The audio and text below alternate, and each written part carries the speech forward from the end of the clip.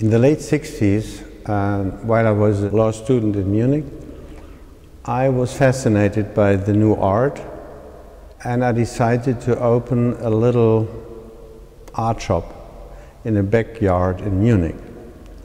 And, you know, I was told about a man called Joseph Beuys, and they told me he's drawing women, mountains, and deers, which at the time seemed very weird, because nobody was interested in deers and trees and nature as an art subject.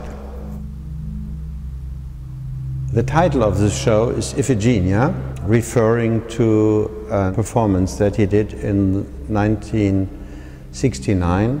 And there are three very impressive images that characterize this performance. That is Beuys in his fur coat, then the white horse, of course, and the symbols, the consort symbols. These refer to the Siberian shamanism.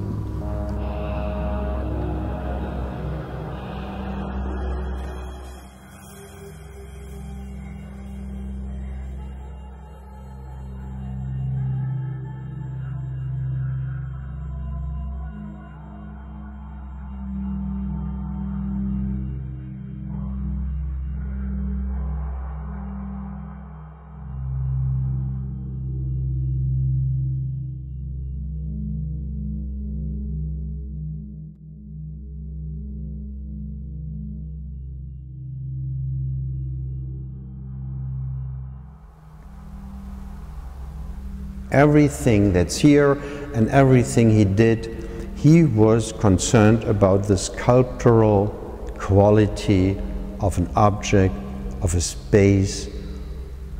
He was interested in very primeval, basic forms and shapes and ideas. The idea is that the horse was a very strong image in that performance. The living horse gives another level of reality.